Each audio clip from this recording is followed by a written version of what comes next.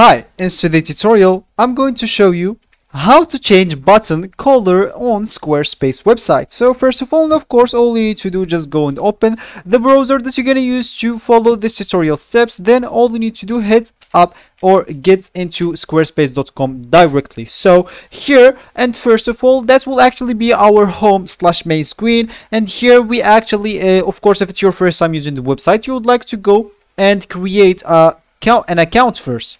Then you would like to go and create some templates for you, of course, to start using the website correctly. So for me, I already did that. I'm just going to click here at my icon, and it will actually takes me into my dashboard where I will find the template that I already choose from here. So let me just go and click at one of those and wait. So as you can see here, I will have an option or a button called edit. All I need to do just go and click on that, and here of course, I would like to add a sector or a section if you don't have one to actually add even a button.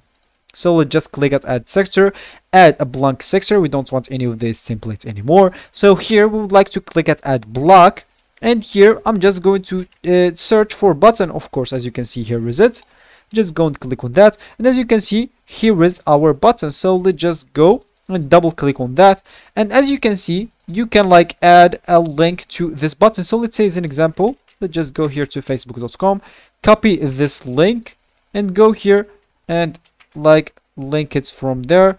So as you can see now, this actually learn more. If we click on that, it will actually take us into Facebook. So we would like to change its color, so just double click on that again, click add design, and here you can actually change the, of course, the button style. So just go and click on that. Of course, as you can see, explores new button styles, so choose from our button styles or customize the design yourself. Of course, if you want this feature, you would like, all you need to do just subscribe with them, because the tutorial will not actually help you to change the color. So as you can see, if we go double click on that, so of course the design will not work. Of course, we can change the fit of it or anything else. So of course we have here this edit option. As you can see, it will take us into the same things, whatever or however we tried. So that will be actually for the tutorial. I hope you like it.